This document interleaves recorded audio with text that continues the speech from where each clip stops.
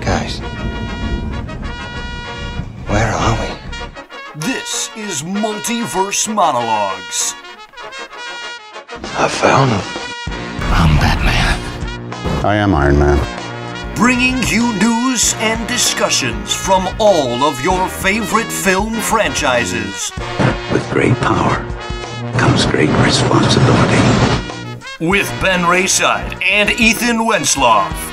We would be honored if you would join us. Now, it's time for Multiverse Monologues. He starts monologuing. He starts monologuing. What's up, everybody? Welcome back to Multiverse Monologues. I'm Benjamin Rayside. I'm Ethan Wentzloff. And we are here talking. We got a new week for listener feedback, and I think we've got a pretty hefty amount, as well as some feedback to the previous video that just actually premiered on Monday, the $1 billion tier list video.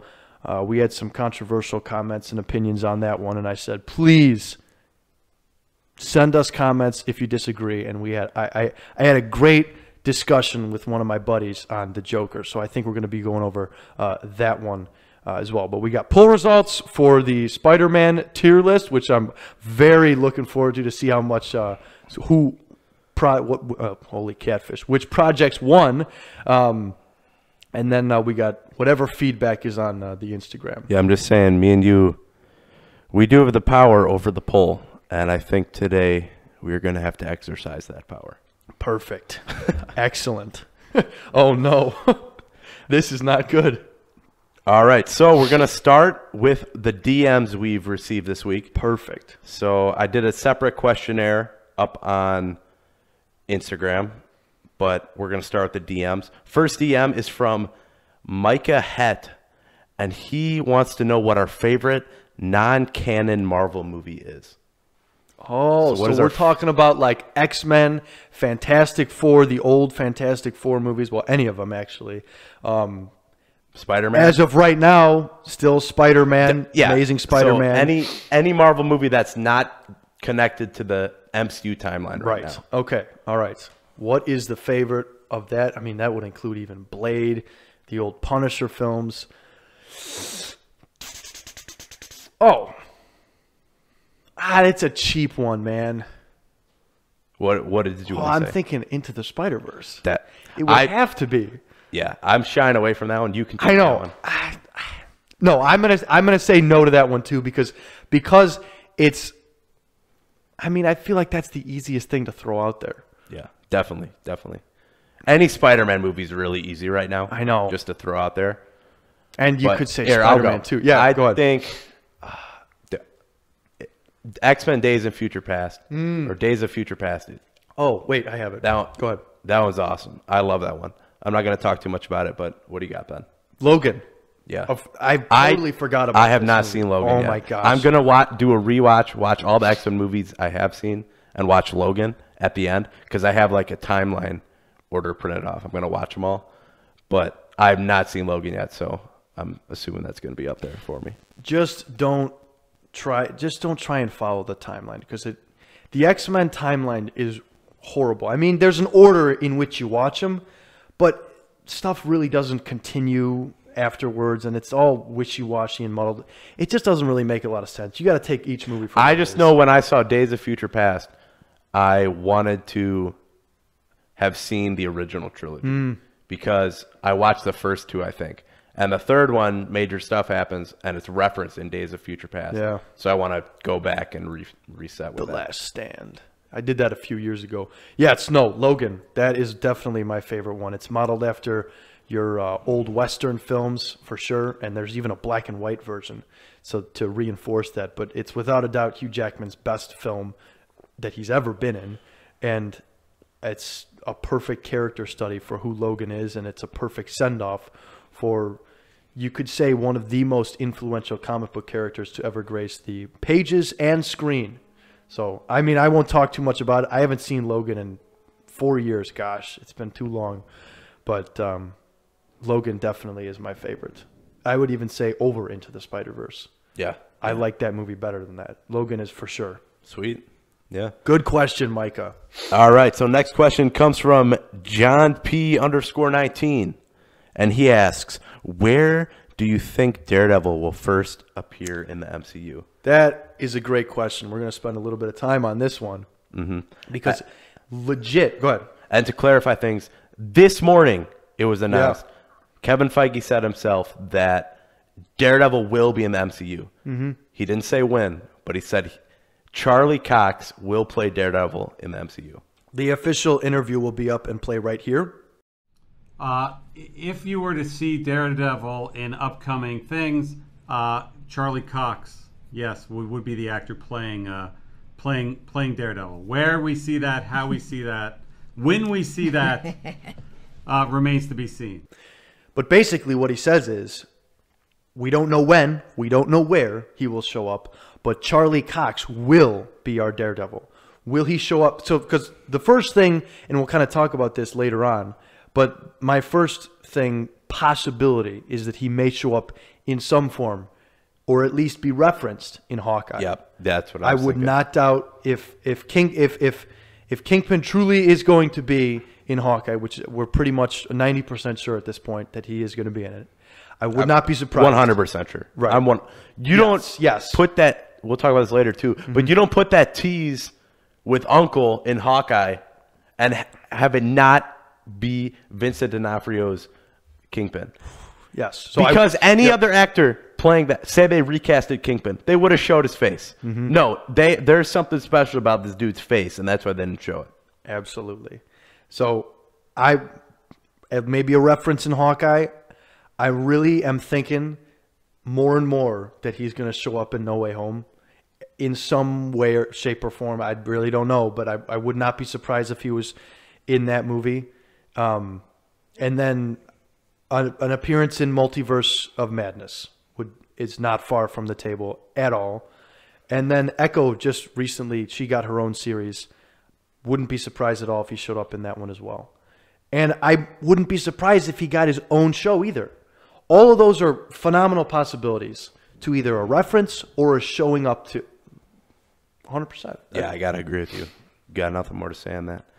All right, now we're into our story replies for what you guys wanted to be asked this week.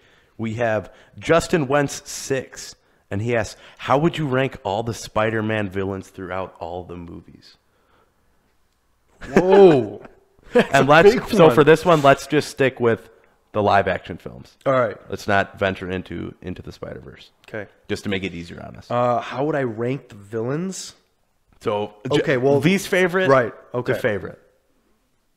Okay, my least favorite villain. We're just gonna go with the one major villain from each film. So, first one goes Green Goblin. Second is this is your favorite, yeah? Well, no. I'm just saying these are the villains we're going to rank. Okay, yeah. Green Goblin, Doc Ock. We'll go with Sandman. Let's do Venom and Sandman. All right, Venom and Sandman. Lizard, Electro. We're not going to count Green Goblin because he's barely in it. Vulture, Mysterio. That's who we'll do. And I think my least favorite is Venom from Spider-Man 3. 100%. Yeah. He's not in it as much. I don't like Topher Grace's Eddie Brock. He's annoying and weird and just ugh. He just doesn't get enough screen time, and the story of the symbiote is underdeveloped again. So I don't like Venom. He's my least favorite one. I guess going from there, I would say the Lizard. He's not the greatest, and I just really don't empathize with him. His plan is stupid. Turn all of New York City into lizards. How generic of a villain and motivation is that? You know? And then I would have to say after that, Sandman, he's a good villain. I won't knock him there, but he just doesn't get enough screen time. The problem with Spider-Man 3 is you have to juggle 3 villains. So characters are just shelved in that way. So that's where he belongs. And then I think Electro, they kind of flip-flop for me. But Electro's there just because he has a boss theme and he has some really cool lines. Then we have Mysterio from Far From Home. And then Vulture from Homecoming. Green Goblin from Spider-Man 1. And then I think my favorite is Doc Ock from Spider-Man 2. I think that's my that's my ranking. All right. So I'll go favorite to least favorite. Okay. Just to be a little different. Favorite, Doc Ock, of course. Second favorite, it's got to be Green Goblin. Then I'll go Vulture, Mysterio, Sandman. I think he is so underrated. Christian Hayden Church plays him so well, and he doesn't get enough screen time, and that's why I'm so pumped to see him again. Yeah. But I think he's criminally underrated. Then who do I got left? I'll go Electro. No. Lizard and Venom, I think, are it. Those are then Electro, Lizard, Venom in that order. Yeah. So I think we have pretty similar lists, but right. Yep. nothing too crazy. All right, next question. We got Nikki Flash 1998. Yo. He asked, how many times are you planning on watching No Way Home in theaters? Okay, that's a great question. Let's start with at least 10. No. All right. Well, I saw Endgame 8 times.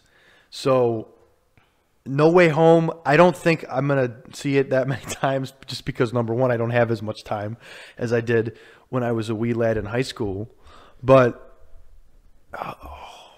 I would say probably 3 times. 1, on opening night. 2, I'm going to see it relatively quickly after that, probably that weekend in IMAX. And then 3, just as a capping off of just see it again, make sure all my thoughts are clear. And because number 1 is just going to be a wild ride. You're in it just to see what happens, you know? Yeah. There's no really critical thinking that goes into it other than, oh, I'm just going to enjoy the ride. I'm not going into it in a critical lens at all. You know, what's being given to me on the screen, I'm just going to enjoy it. Yeah. And then the next, I'm going to go in an IMAX and really immerse myself. Okay. And then the final, I'm just going to take it all in. Yeah, I think 3 is a number because obviously if it's awesome, it's going to be more than 3 probably. But 3 is the number because I'm going opening day. And then the 18th, this isn't for sure, but Micah has IMAX tickets. Ooh. And he said if one of his family members doesn't want to go, that I'm his first choice to go with him. So that's already 2 there. Nice. Then I'm sure after the hype has died down, a couple weeks later, I'm going to see it at least one more time, you know, in an empty theater. So, perfect. Yeah, 3 times for that one, minimum. All right, next question. We got Han.Wentzloff. Which villain are you most hyped to see in No Way Home? So I said that Doc Ock is my most anticipated. Oh, well, my best villain, but I'm most hyped to see Green Goblin. Yeah. I don't like Doc Ock is the best villain out of them. But did you see the interview that they put out? Yes, the other one you sent me. He was talking about. Yeah, me, Albert, and Will all sat down and watched that. Oh, dude, it was just beautiful to see him again, all in the same seats. And to reference that interview, it does seem like Green Goblin will be the main antagonist in this movie. And the way he talked about having not just the mustache twirling villain, like he said, and to have a full story arc and a motivation that's fleshed out in this movie, because you can say arguably that he's the one who's been most scorned by Spider-Man. So he was like really excited about the part he had to play in the movie. So that got me super hyped, and I was like, okay, I really want to see the first villain again. Yeah, and to reference that interview again, so basically the interview we're talking about is they had William Dafoe, Alfred Molina, and what's his face? Jamie Foxx. Yeah, Jamie Foxx. They had those 3 up on a panel, and they were doing. It was a real quick 9-minute interview, but those 3 talked about what it was like coming back to film. And what I really liked about that interview is all 3 of them said, "Yeah, Marvel came to us, and they had a really good pitch," and that gets me so excited for this movie because if these 3 awesome actors were impressed by this pitch to come back, reprise these iconic roles, then I'm just so pumped. Especially Willem Dafoe, because he's been in some good movies. Not to say that the other 2 haven't. I mean, Jamie Foxx was in Django Unchained, and that movie was holy cow. But I mean, they've all been in really great movies. So the fact that they were impressed by this pitch tells me that we're in for not just a fan service movie. We're in for a really great film. I'm so pumped. And it's just, every day that gets closer, man. I'm just more and more excited. I saw something from Tom Holland, and they asked him, if you could go back and film one scene from your trilogy of Spider-Man movies, what scene would you pick? And he goes, oh, well, I really can't talk about it because there's one scene. Well, actually, no, there's two scenes. No, okay. There's 3 scenes in the new movie that I would do anything to film again. Dude, I was like, what? I'm so pumped. Dude. I know. The days keep getting closer, and we just keep getting more and more pumped to see this movie. Without getting, I haven't seen any I mean, be wary because the No Way Home soundtrack is leaked. I haven't seen anything. I haven't listened to anything. But the track name list for those tracks have been known to be spoiler heavy. So just be wary. Yeah, of that. I saw that was leaked, and I strayed away from that. Right. But to answer your question, yes. So Green Goblin, hands down, is what I'm most excited to see. Same here. But I'm also super excited to see Sandman again. I don't think he was done right in Spider-Man 3, and that's contrary to Doc Ock. Doc Ock was done awesome in Spider-Man 2. So I just really want to see Sandman again. Not that I'm not excited to see Doc Ock. I'm super excited to see Doc Ock, but I just want to see Sandman done right because we haven't really seen that yet. Bouncing off of that, same goes for Electro. Everything you just said, I want to see Electro done, and I think they're going to. And I think the main pitch to get Jamie Foxx back was he's not going to be blue. Right. And Jamie Foxx randomly, he's like, yeah, let's go. Let's do it. Which I think is awesome and completely hilarious how he was blue. Yes. All right. Next question from Sam Pilkington. Will Miles Morales be in No Way Home? I'll go first. Yeah. Yes, I think he will. Oh. I think it will. He won't. He might not even say a line, but I think he'll have a subtle appearance in this movie, in the background. Be a sideline character. He won't. He'll be in one scene off in the distance, and the insane fans will notice him. But I don't think he'll have a major role. I was watching a scene from Far From Home, and it was an extended scene. It was in the bank scene when he's helping the police. You remember that scene from Far From Home? Yeah. And at the very end of the scene, he's like, I am going on vacation. And he leaves. And he was like, what about that selfie? And Spider-Man's like, next time. And he leaves. And I was like, and all the police officers look at that one guy. And he's like, what? And he's like, what? I got a nephew, you know? Mm-hmm. Yeah. It was cut from the film. I think it was actually in an extended scene. No, so I think the scene you're referencing is he says his name. He says Miles in that scene. I don't think he says it. I don't. No? I just rewatched it today, and he's like, "I got a nephew." That's it. Well, because he says that in Homecoming. Well, that's a different guy. Is it a different guy? That's Aaron. Well, Aaron Davis. Donald Glover plays him. Yes, Donald Glover plays. Oh no, I think Miles' uncle. I forgot about that. Yeah, he says my nephew. Oh, then I guess I'm thinking of something else. I think the senior, there is a scrapped scene where, or I think even in that Homecoming scene, Donald Glover says his Miles by name, but it didn't make it in the movie. So he's confirmed to be in the universe, you know? It's just, will we see him in this movie? Yeah. I'm going to say no. I don't think so. I think we've got... No, listen, you're going to say yes. I'm going to say no, and I'm going to present why. Because, one, we've got a rumor of Daredevil appearing. We've got pretty much the confirmation of 2 of the old Spider-Man appearing. We've got 5 confirmed villains. And I think having him show up is just another way to jerk your brain around, you know? It's like, I mean, maybe by reference, I wouldn't doubt, but I don't think we'll see him. I don't think so. All right, last question we have also from Sam Pilkington. Who is truly the most powerful Avenger? And I think she knows the answer we're going to say. No, listen, man. Dude, I think she knows the actual answer. I'm going to just say it. Go Wanda. ahead. It's got to be Wanda. Yep. Right. The Good old boss himself has stated that fact. Wanda Maximoff practically destroyed Thanos in Endgame. If not for his ships firing down, Thanos would have died.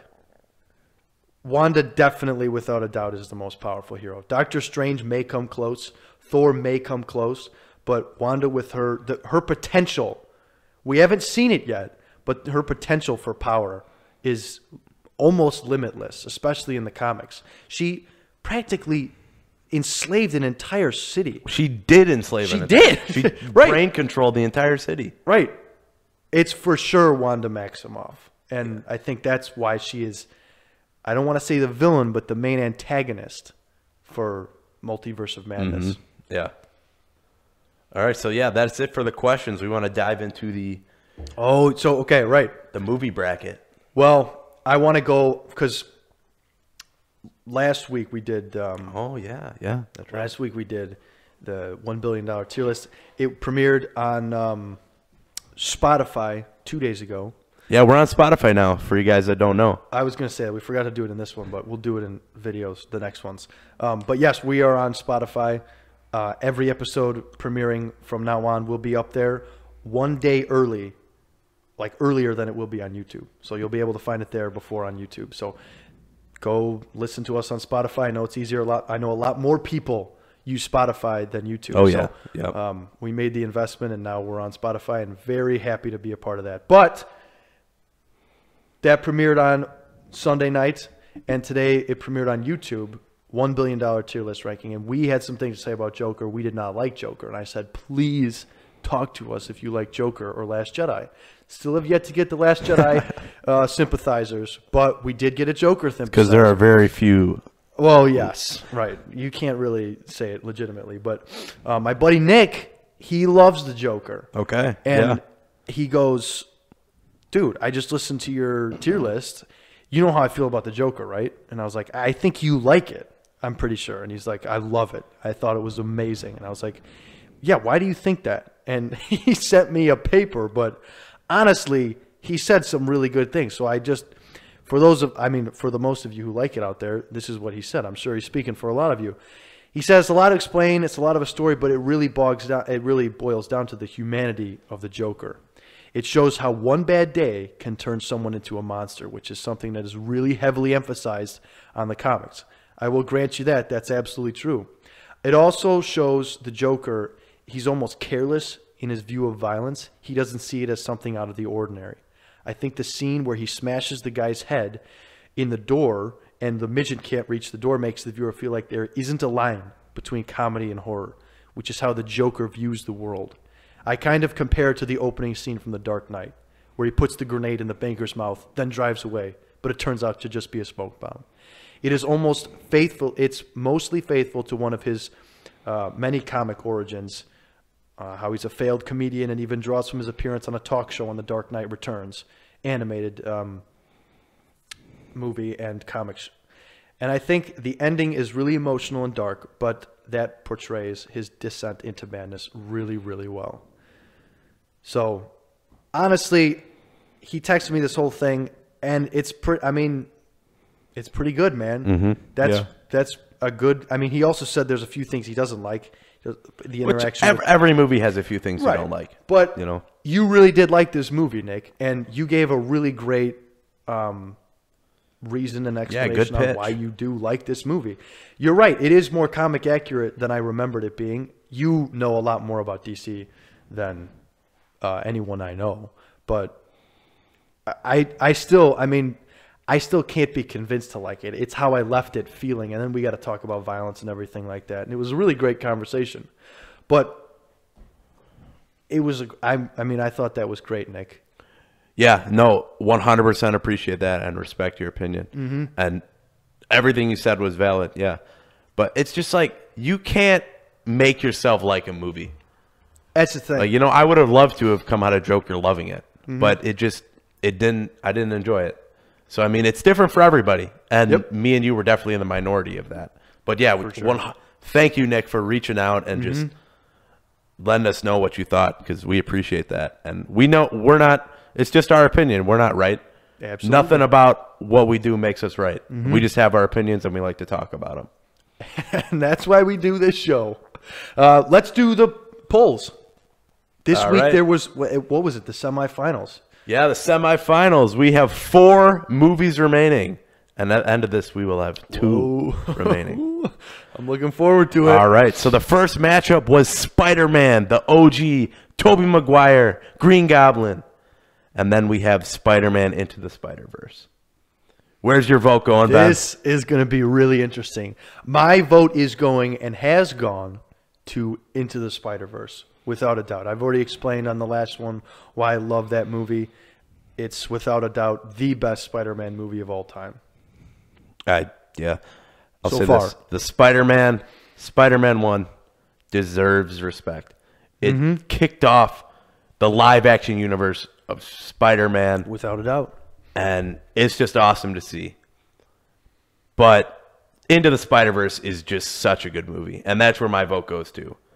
And you guys, the poll, you agree with us. 31% of you guys voted for Spider-Man. 69% of you guys voted Into the Spider-Verse. Nice. So with that, Into the Spider-Verse is a finalist. Perfect. That's right It where is it the should one be. of 2 movies which will advance.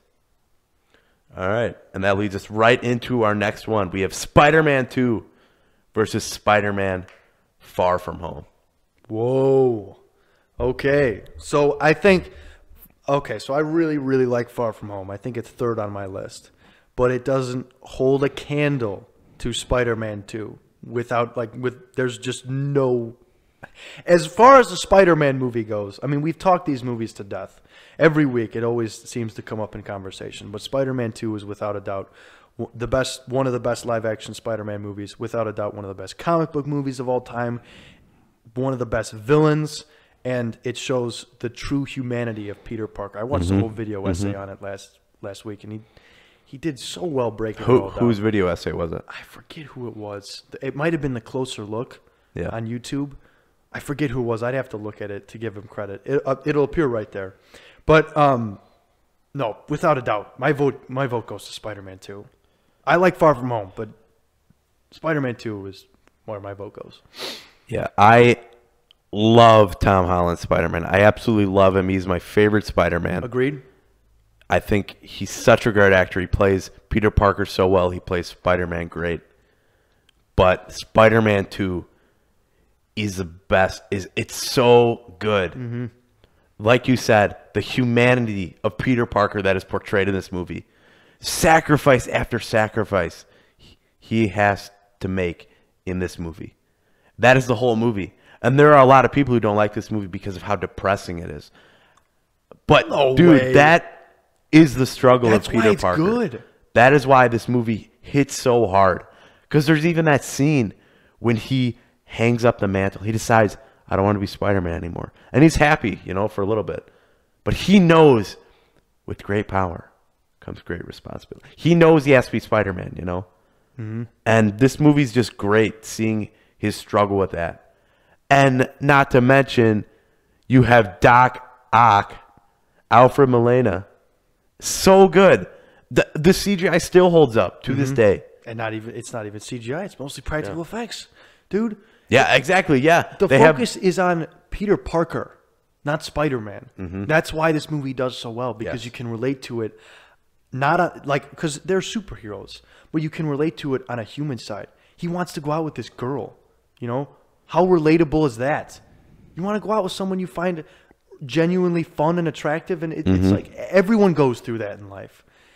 But yet this guy has superpowers, and he's Spider-Man, and he's got to juggle those. I don't want to juggle this anymore. Everything's going. I can't pay rent. I can't do any of that. I'm going to hang up the cape, and I'm just going to be myself. And then we get the great scene of him strolling around New York City. Raindrops keep falling on my head. But it's so, dude, that movie is beautiful. Yeah, and just the thing that makes Spider-Man so compelling is his secret identity. And the MCU has shied away from... Spider-Man still has a secret identity, but basically every other superhero... Well, Not right in now. his first two movies he does. Right. But every other superhero in the MCU, they don't have a secret identity. But this movie, it's so heavy on that because his relationship with Mary Jane is being destroyed. He just wants. I think they're just friends in this movie because he can't be with her. He knows it's too dangerous. At the end, I think at the end they get together. Yeah, or she is marrying Jameson and runs away on the like, bro. That's the one critique of this movie is just weakest love interest. Yeah, she's so weak. But the movie's so good, you know, and this is where things get controversial because that's 2 votes right there. Mm-hmm. Movie advances. No way. But our Instagram poll has said otherwise. What was the percentage? 46% voted for Spider-Man 2, and 54% of you guys voted for Far From Home. Holy catfish. That is a total. So total, we had 40 total votes. So that's basically that's as close as you can get to a 50-50 split. Holy cow. I can't believe that. I know. What? But I'm thinking because Spider-Man Far From Home is fresh in people's memories. They know I that's guess a that's good movie. true. Not everyone like us has rewatched these movies recently. Yep. Because you go anywhere else, Spider-Man 2 wins this bracket, you know? Mm-hmm. Or this poll. But somehow our listeners picked Far From Home. And I don't know, what do you want to do about this? I mean, it's going home no matter what, you know? But no. We're moving Spider-Man 2 up. No, I'm sorry. It's your boys here vetoed. Right. No, I'm sorry. That's why we got 3 votes, you know? That's if what one I'm of saying. us are tripping like you wanted Amazing Spider-Man 2 to advance, I vetoed that. So hey, listen, that's why we got 3. So there's not a tie. Wow, that's crazy. I did not think that was going to happen. I can't wait to see who voted for. I mean, it's not even bad to vote for Far From Home. Yeah, but doesn't hold a candle to Spider-Man 2. So I guess that's it. That the final ranking or the final showdown this week will be between Into the Spider-Verse and Spider-Man 2. I'm sorry, audience, or the half of you that voted for Far From Home, but that will not be moving on. So that is going to be the final. I'm really interested to see how that's going to go. I don't even know what I'm going to pick yet. Well, based on how little people voted for Spider-Man 2 this round, I guess it feels like they're not going to have many people battling for them in the next round. But who knows? We'll have to wait till next week, see what we say, see what the polls say, you know. I don't know which one I'm going to pick, honestly.